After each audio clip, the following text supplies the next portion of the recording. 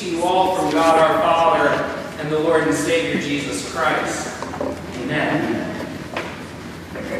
I like talking about the kingdom of God. I really like talking about finding the kingdom of God in children. The way Jesus tells us, if you want to receive the kingdom of God, you better receive it as a little child. Not by acting like a little child, but by actually welcoming a little child who carries the kingdom of God in his or her life. That is the kind of thing that makes me happy.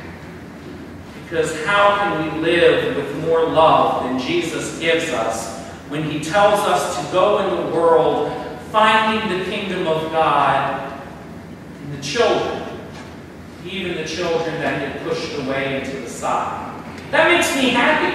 I could talk to you all day about the joy of the kingdom of God in little children.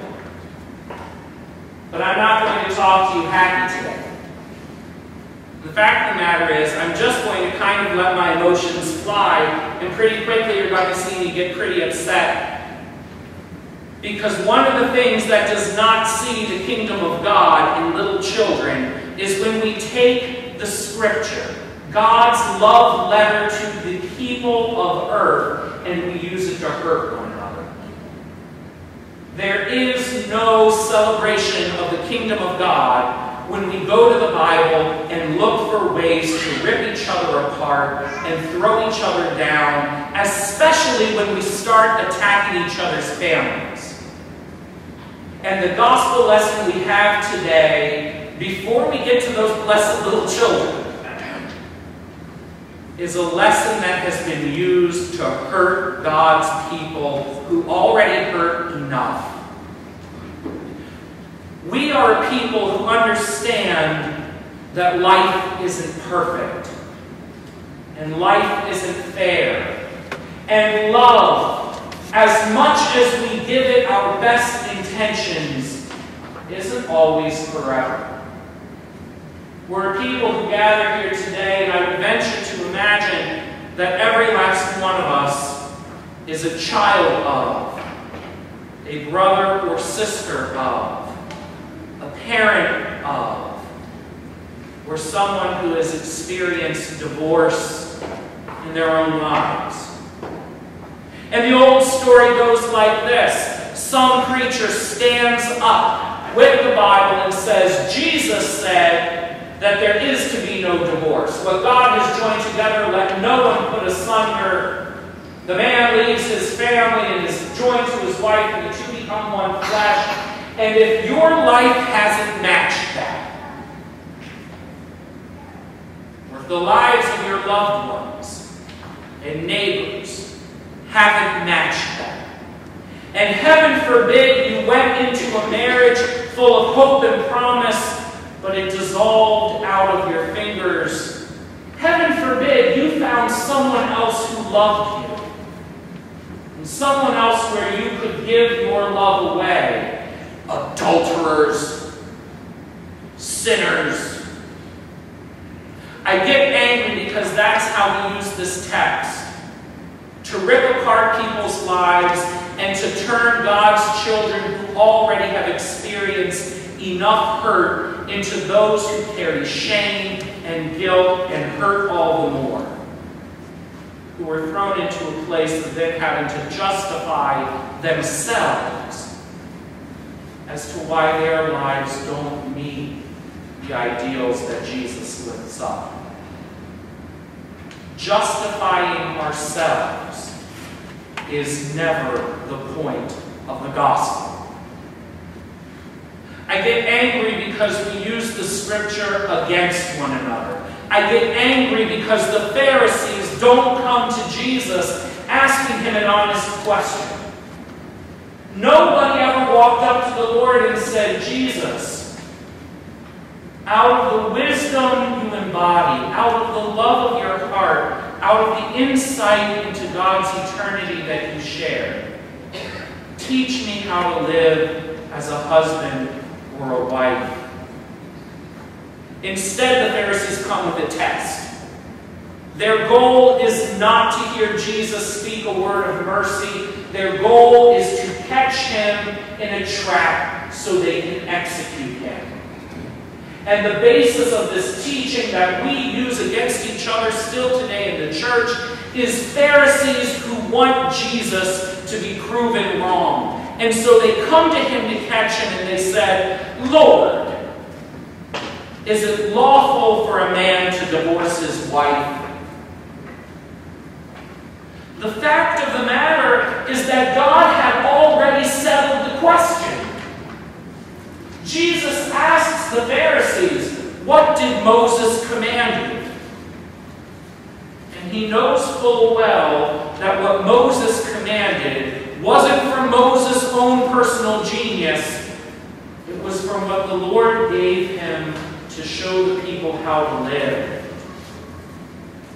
The Pharisees and Jesus and Moses and the people are already in full agreement that our human lives are imperfect. That there is sometimes something that happens to us in our most intimate relationships. That even within a marriage there are times when our hearts are hardened in ways that we cannot control. And for reasons that only are known to the people in that relationship, a marriage falls apart. Jesus and the Pharisees already know that God's law includes the grace that people who hurt can let go of a hurt that they cannot fix and continue living.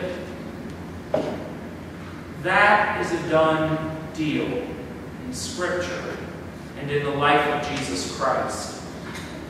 What is not a done deal is the fact that Jesus has to pass a test from Pharisees who want to know about the truth of marriage.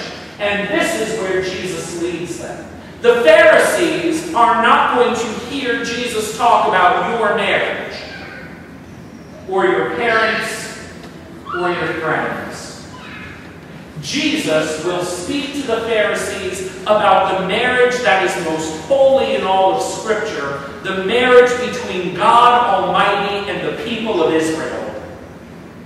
Throughout all of Scripture, God has joined the Almighty's love to humanity. God has said, "I will be your husband. I will be your beloved. I will be your protector. I will be your spouse. I will be beside you through thick and through thin, through sickness and in health, for better or for worse, for richer or for poorer. I am your God who loves you, and I vow, I promise that I will always be faithful to you." And it's the Pharisees' only job in life to lead God's people into strengthening the marriage between the Almighty and we who walk by faith. These Pharisees who are to be building a relationship with God are the very ones who want Jesus to give permission for divorce. And Jesus looks at them and asks, "Do you really want that to be an option on the table? For the marriage that you preach between God and the children of Israel, the marriage that we continue to proclaim between Christ and the church, do we really want divorce to be an option on the table for God? Because we know who we are when it comes to our faith. We know how often we are the unfaithful partner. Israel for many generations and the church for many generations have turned to other gods. We've worshipped fame and power and prestige. We've worshipped God the way we want God to exist. rather than the way God confronts us in the life of Jesus. The Pharisees put Jesus to the test because he doesn't match the small image of God they carry in their minds. And these will be the very same people who believe they are defending Almighty God when they nail God to the cross to kill him. Jesus in the gospel is not talking about our marriages with each other. He's talking about our marriage with our Lord. And he leaves us with knowing God has made these promises.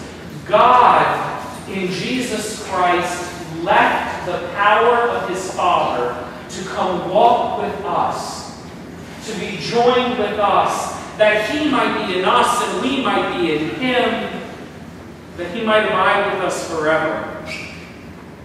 Jesus Christ leaves the glory of his Father's house so that we might be one flesh.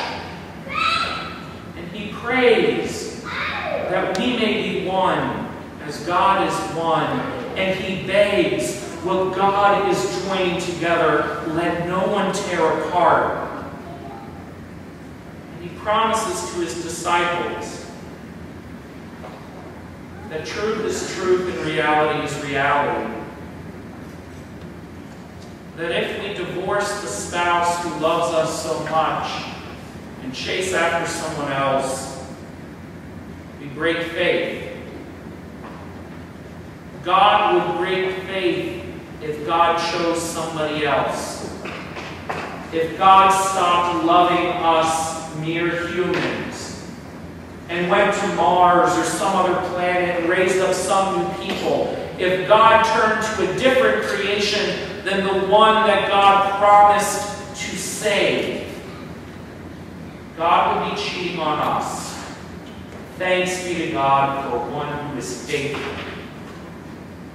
But likewise, if we give up on the God who loves us to chase after ones who make our lives easier or more comfortable, we're turning against our Lord and becoming exactly what John called us from the waters of baptism.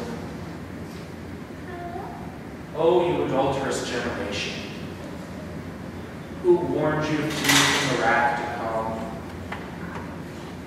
But thanks be to God Almighty, who will not give up on me, adulterer though I am in my faith and my walk with my Creator. Glory be to God for the faith shown in the marriage Christ has with us, that though we are people of a wandering eye, and though we are people who put our Lord to the test, though we are people who would take the Scripture and use it against one another in order to free ourselves from having to be the ones it's truly about, glory be to God who is faithful and kind, who restores to us the relationship where we can stand, say, honey, I'm home. Glory be to God who loves us so much. They came to put Jesus to the test in order that they might trap him and we might fall apart, chewing each other to the ground along the way.